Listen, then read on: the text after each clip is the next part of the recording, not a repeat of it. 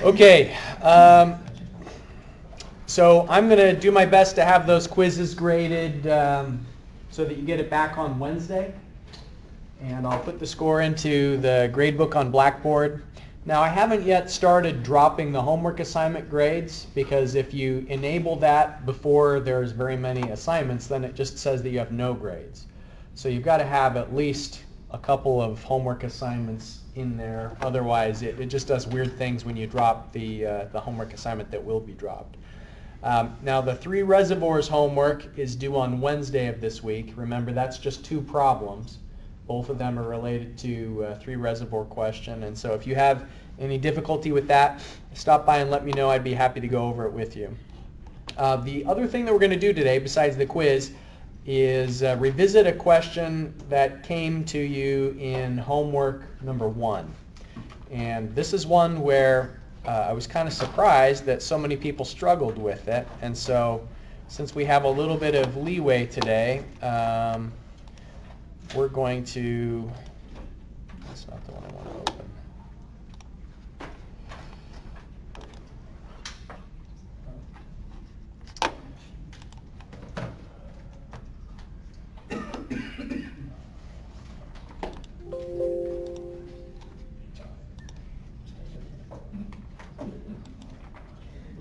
Okay. Jeez Louise, that's not the right one. Okay, I've got a handout for you. It's the Moody Diagram and question 7 from homework number 1. So we're going to go through it together. Actually, I'd like you to get in groups. And so, Jeffrey, can you scoot back a couple of rows so that you're working with your classmates on that 3rd row? All right, so you got to be in groups of 2 or 3. And I'd like us to all work through this together so that we agree on where on the Moody diagram these important intersection points are.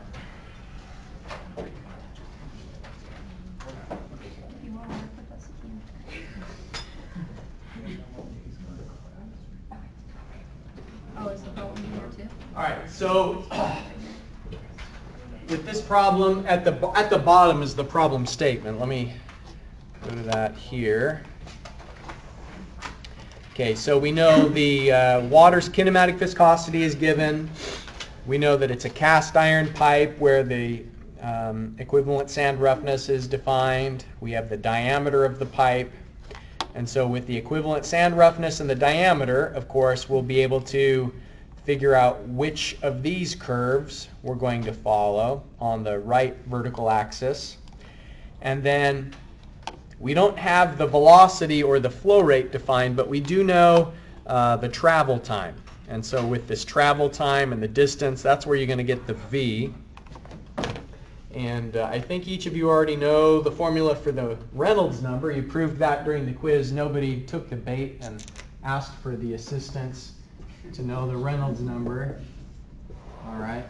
So we got the Reynolds number formula. So that will be our horizontal axis, and so we're looking for the point of intersection that defines the friction factor.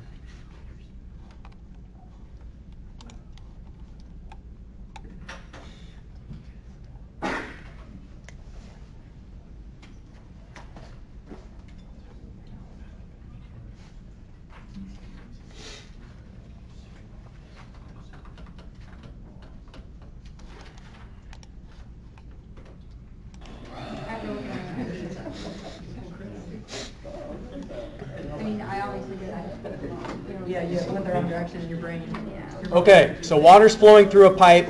What's the Reynolds number? We can get the Reynolds number.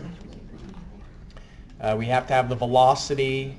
So now velocity times diameter divided by kinematic viscosity. The Reynolds number is miraculously 30,000, which makes it awfully convenient because if we go to the Moody diagram, that's one of the curves that we can follow, is this 3 times 10 to the 4th. Now, it's a common mistake that people are looking to the right rather than looking to the left. And so the way to remember it is if this is 1 times 10 to the 4th, then 2 times 10 to the 4th, 3 times 10 to the 4th. So 9 times 10 to the 4th is what, 90,000, and then 10 times 10 to the fourth is 100,000, or 1 times 10 to the fifth. So it's building up in value to the right. It's increasing. So 3 times 10 to the fourth. I think a good habit, if you actually have the paper diagram, is to draw a pencil line upward on that all the way up through the diagram so that you can find the point of intersection.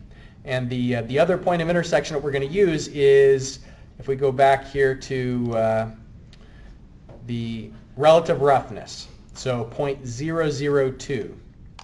Now, with 0.002, that means we're right on this curve, and we're going over until we find that vertical intersection.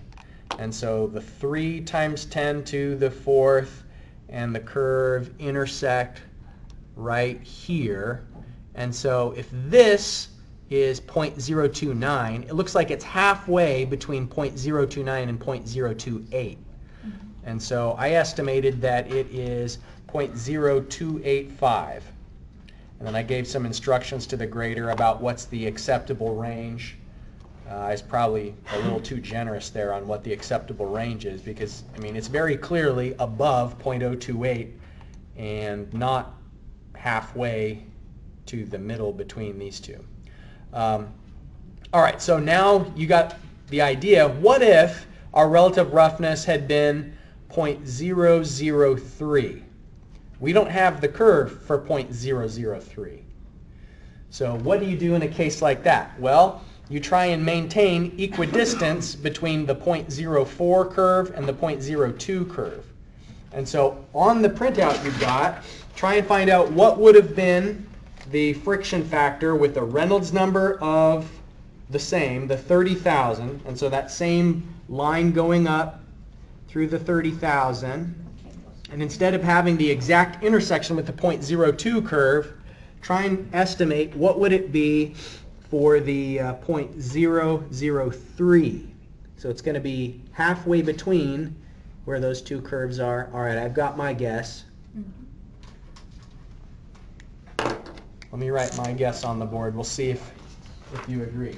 So the F value would be 0.031. What if I do 3 of 5? Oh, gee, maybe I got it wrong. 3. Oh, I got it wrong this time. Let's see. Minus 2 points for Gryffindor. It's actually minus like Halfway between. half of 1,000, something like that. Half of 1,000 points for Gryffindor. Sorry. Yeah, it's probably 0.0305, right? 305. So it would be halfway between the 0.02 curve. So we're looking on the 3. Okay, so it's halfway between here and here. So it's right about there.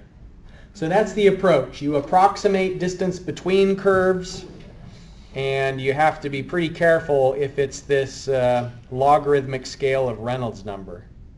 Makes it tricky. Oh, I know. All right. Now, the other thing I wanted to do with our remaining time is look briefly at the homework assignment, the 3 reservoirs assignment for problem 1. I'm going to suggest a slightly improved version of the spreadsheet. What you can do is use the fully turbulent flow assumption rather than just a guess value of F. You can calculate F based on the fully turbulent flow assumption. And I think I mentioned this to you on Friday, what the fully turbulent flow assumption is. Does anybody remember what you're assuming when you invoke the fully turbulent flow assumption? That the Reynolds value gets higher, and so it makes that fraction on the right side of the natural log go to a limit of 0. Exactly right. That's perfect. Yep. So if the Reynolds number is really high, meaning there's a high velocity through the pipe, then the F value only depends on this term. So if the Reynolds number is big enough, then that right-hand side just goes to nothing. And so that's something that allows us to estimate the F value in a first iteration without knowing what's the flow velocity and the flow rate. And the reason why we don't know the flow rate is because in the 3 reservoirs problem, we have to kind of start with this guess. We don't know the F values, we don't know the head loss through the pipes, and so on. So that's the first suggestion I have, is using the fully turbulent flow assumption. The other thing is you can improve on the F value between steps. You know, you have some initial value of your F value, which in iteration 1 you're calculating based on the fully turbulent flow assumption, but then once you have your V value, velocity, which is just from rearranging the Darcy-Weisbach equation, now that you know an implied velocity, you can calculate the Reynolds number, and now you can have a new F value. We're using the full Jane equation rather than just the fully turbulent flow assumption. So this initial F is improved upon with the new F, and I'm calculating like a % change as an indicator of whether the solution has converged. Like, we want the in and the out to be equal, but we also want the F value not to be changing anymore. So you could do a goal seek with the first iteration and try and force the in and the out to be equal, but since the F values hadn't yet converged, you wouldn't have the correct head and the correct flow rates.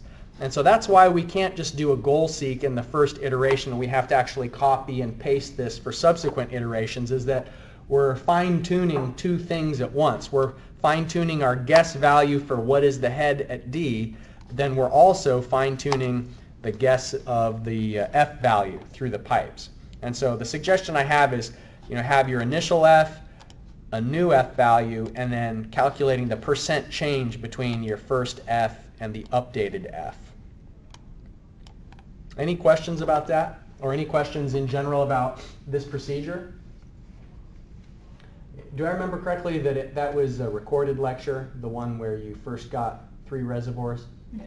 Yeah, I just don't have as much confidence as those recorded lectures because we didn't go through it together, and I don't know if you have questions, and so. I'm not sure what you mean by if then. I know in the lectures you emphasize the importance of like flow direction. Oh, this? Yeah, and then like the conclusion. Is that what you mean? Yeah. So how to interpret whether it's, you know, what to make of a positive error versus a negative error. And so here, Okay.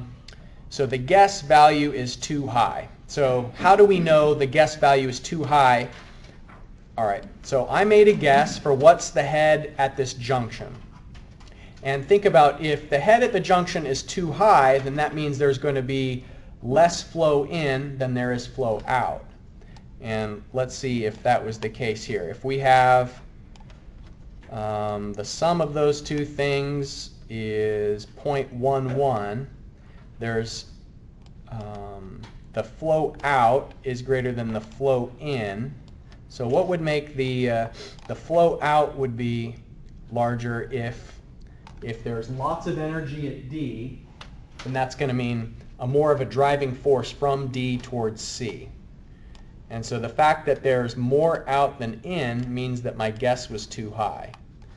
Whereas if I had made an initial guess that like there's very little head at D, so if maybe I had assumed 655, then that means there's going to be very little driving force from the junction, the energy at the junction, through this pipe to reservoir C.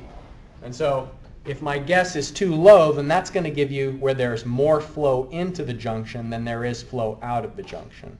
So that would be kind of the opposite here. So the interpretation is, if you have a positive error where out is positive and in is negative, then the guess is too high.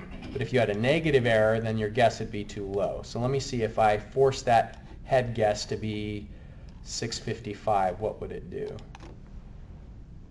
So 655, and it updates all this.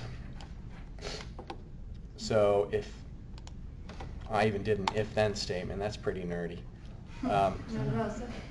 So here, what it's saying is, if this is positive, then that means the guess is too high. Otherwise, the else being if it's negative, then the guess is too low.